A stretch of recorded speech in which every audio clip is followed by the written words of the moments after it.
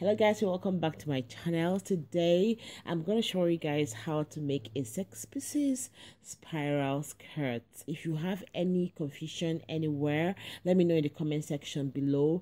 If you have videos you would like me to make for you guys, also let me know in the comment section below.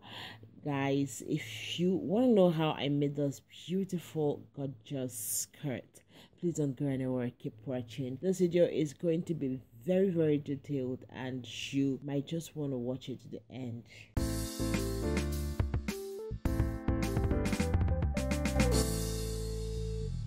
So guys, our pattern paper is laid on the table already. The waist measurement is 30, the hip is 40. I'm going to take the one with the higher number, which is the hip measurement. Alright guys, this is going to be a 6-piece skirt. I'm going to add 6 to 40, which is going to give us 46, and I'm going to divide that by 6. Alright, so that is going to give us 7.7 inches. I'm going to fold my tape to get the midpoint of 7.7 inches. So that's going to give us 3.9. I'm going to place that on the pattern paper and mark 3.9.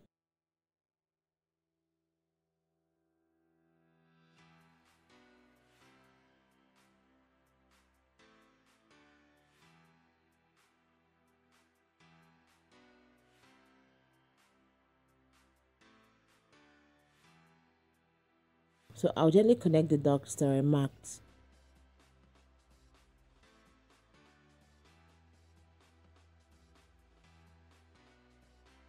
Now that I have this, I'm going to start marking the necessary measurements. My waist is 30 inches.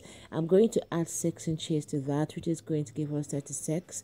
I'm going to divide that by 6, and what that is going to give us is 6. So this is our 6-inch mark. I'm going to fold this to get the midpoint of 6 inches, and then the midpoint is 3, so I'm going to mark 3 on both sides of the straight line that I drew here. To get my hip line, I'm going to come down from the waist by 8 inches.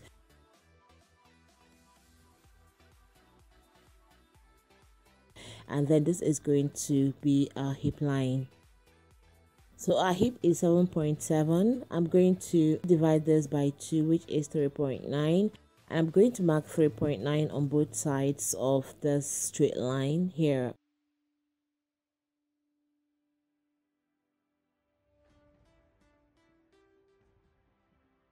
So at this point, I'm going to connect from my waist to my hip line. I'm going to use a hip curve to do that, or whichever curve you have. So I'm using this curve right here to connect from my waist to my hip. I'm also going to turn this to the other side and connect from my waist to my hip. So my knee length is 17. I'm going to mark 17 from my waist.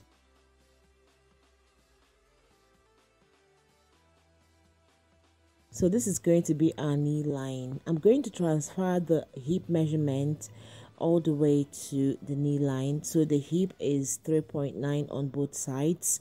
So I'm going to mark 3.9 on both sides till I get to the knee line.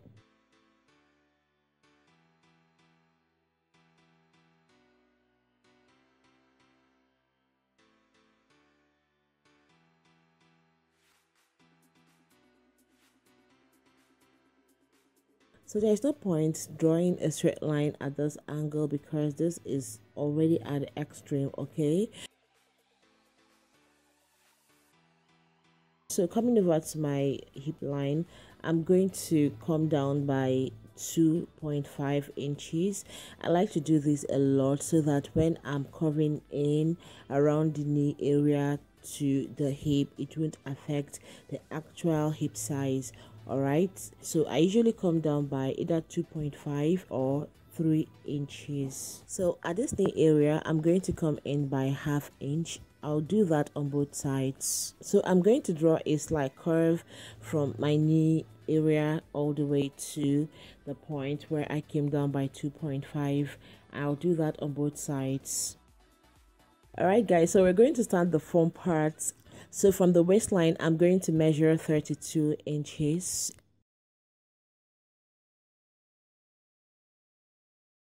So from this extreme, I'm going to measure 26 inches. So what I'm going to do is to try to connect from this point where we have our knee line to the 32-inch point, and then I'm going to curve all the way to the 26-inch point. I'm slightly going to do a rough sketch before I draw the actual line.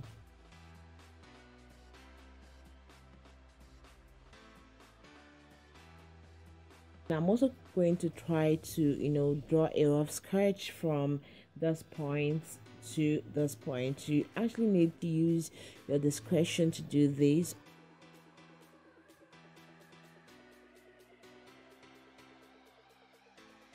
So I'll quickly emphasize on the line that I marked, the rough sketch that I did. I'm going to emphasize on that line so that you guys will see it clearly and have a better picture of what we are doing.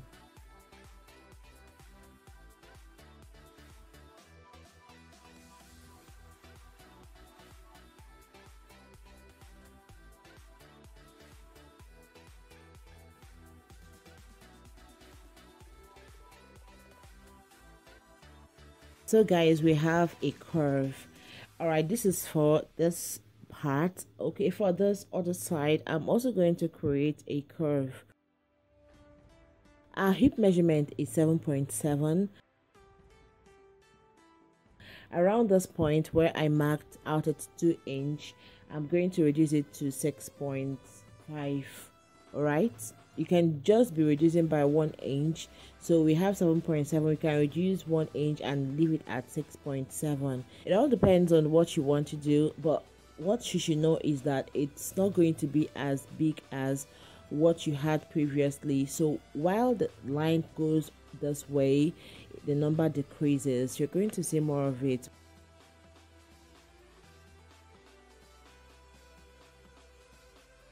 This is not actually a perfect curve.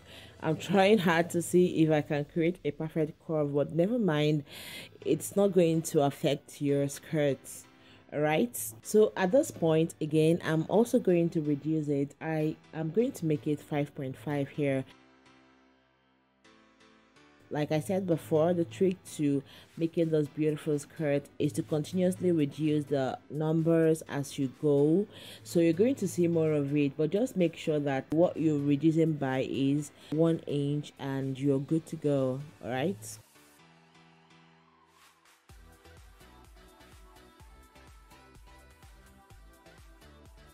So this is going to form a spiral. All right, now for this to work well, I am going to measure what we did before.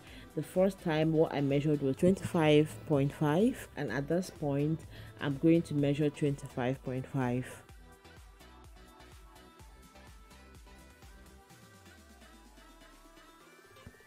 So like what we've been doing before, I'm going to look for ways to connect this from this new point to the old point.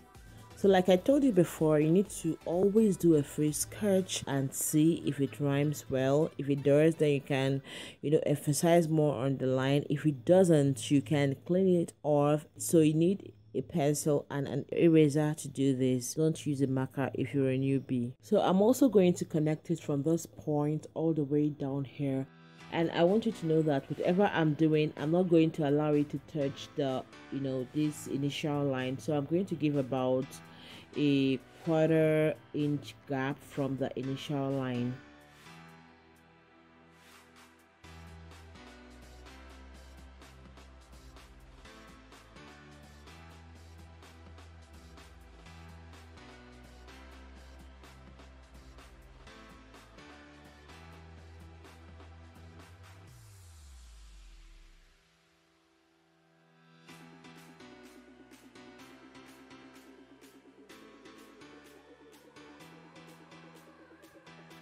Alright guys, remember here we did 5.5. At this point we're going to reduce it to 4.5.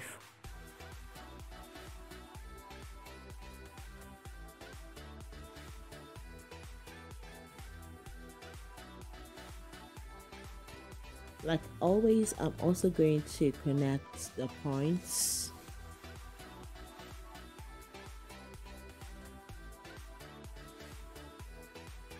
I'll do the same thing on this other side.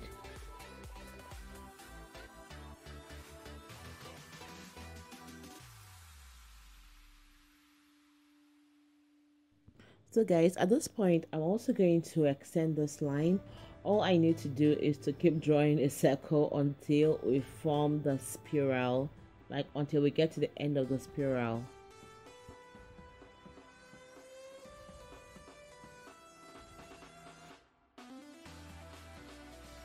So remember, here we did 5.5, here we came down to 4.5. So at this point, I'm going to reduce it to 3.5. So this is just a technique. If it's coming down, it will keep reducing the number.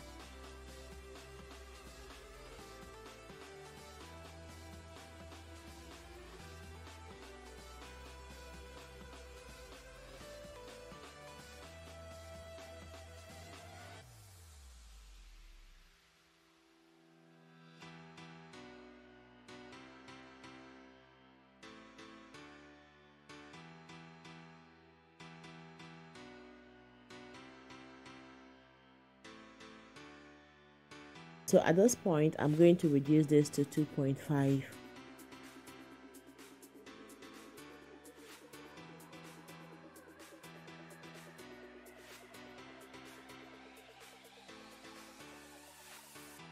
So what you're going to notice is that the more you come in, the more the number decreases.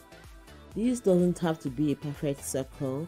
This pattern looks rough right now, but don't worry, when I'm going to curl, it's going to make it right.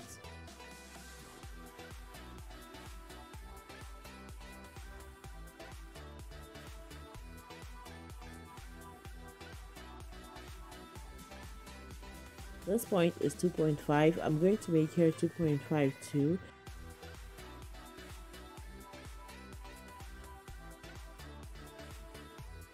So I'm going to make here 1.5. So I'm going to do this until we have nothing left to do. So guys, this is a spiral. Let's do a quick recap on what we've done so far. From this point to here is 8 inches. So from this waistline to this point is the knee line. So from that knee line, I started my curve. So the distance between this point and this point is 25.5, and then the distance between here and here is 25.5. So once you get those points marked, you're going to start forming a spiral. So I'm gently going to cut. You have to be careful cutting it, so you make sure that you don't cut where you're not supposed to cut. All the necessary allowances have been added to this. Our actual waist measurement was 30 inches and I added 6 inches, so that is going to be for the seam allowance. Also remember that this is not going to be in a fold, so if you're cutting it on a plain paper. You're not going to fold it.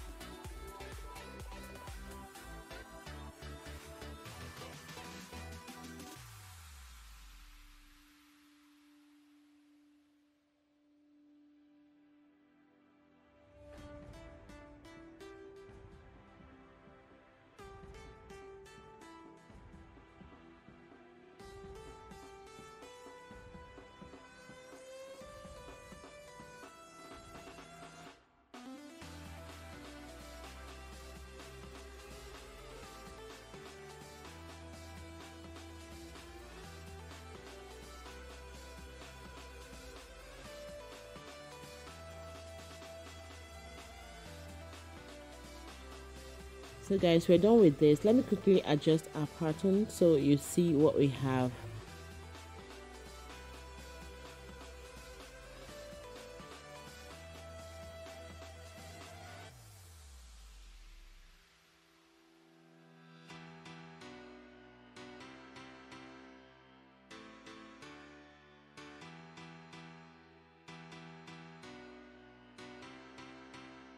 So guys, this is the fabric we're going to be using for this project. Our pattern is already set on the fabric. So one point to note, like I said before, is that this is not in fold, so we're not going to cut in fold. So there's no shortcut to this. You're going to continue doing it one by one. So I'm going to go ahead and cut this out just the way we cut out a pattern.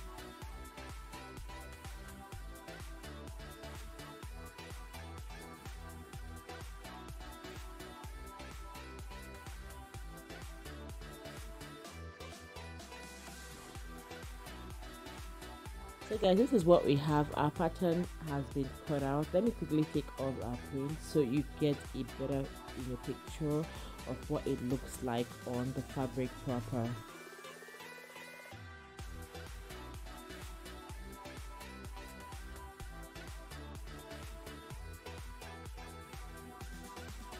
So guys, this is like one piece of our pattern. I'm going to use this piece to cut out 5 other panels. What we need for this project is 6 panels. All right, so we have one already. I'm going to use this one to cut out the other 5. Now one point to note again is that this has to move in the same direction. So once this is the direction you've chosen, your pattern is going to move in that direction. So guys, I have 6 panels here. I'm going to take all those ones off and I'm going to show you guys how to join this. So now that I've placed this facing this way, I'm going to match the 2 right sides together.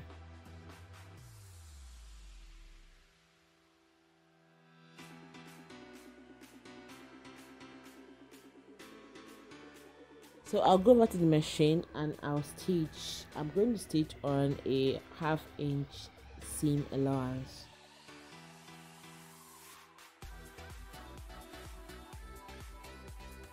I'm going to go ahead and join the 3rd one. I'll also go over to the machine and stitch. Everything has to be in the same direction. Alright, so guys, we have our 6 panels joined. This is 1, 2, 3, 4, 5, and then the 6th one. Alright guys, so if you look at this, the first panel we placed, you're going to see that it looks somehow short compared to the other ones.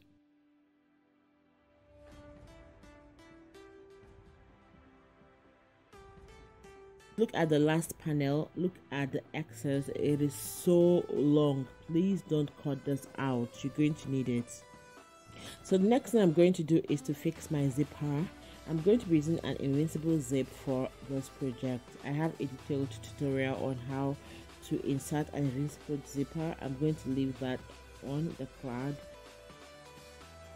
I'm going to fix my zipper on a 1/2 inch seam allowance. Our zipper has been fixed, so now that this is done, I'm going to start stitching. I'm going to stitch round until I get to the end of the excess that you can see from the fabric proper.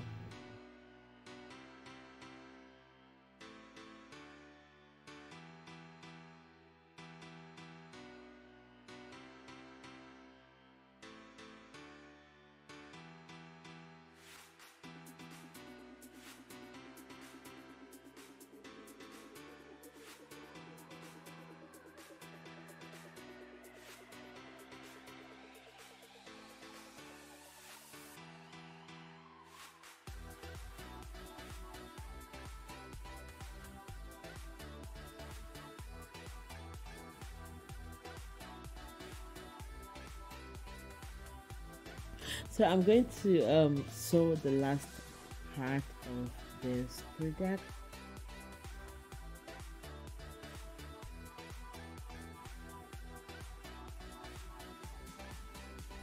And yay guys, this is what we have. Our skirt is almost ready. Alright guys, you see this down part is full. I love everything about this skirt. The color, the design, the maker, everything is just perfect. Alright guys, this is all about it. You can decide to fix a lining to your own project. I'm not going to be using a lining for the skirt, but the lining is not going to be difficult. You don't have to cut the lining where you cut the fabric itself, except you have the time to do that. So what next I'm going to do is to take this to the overlocker and overlock the entire skirt. After that I'm done with that, I'll go over to the hem area and hem the skirt, and also put a band on the waist of the skirt. So guys, I hope you enjoyed this video. If you did, please give this video a big thumbs up, and also subscribe to my channel if you've not done that already. And feel free to ask me any question if you have any confusion anywhere, just let me know in the comment section below. Share this with your family and friends and enemies and everybody you want to share this with. Until next time, I love you all, keep crushing it, and I'll see you in my next video. Bye bye.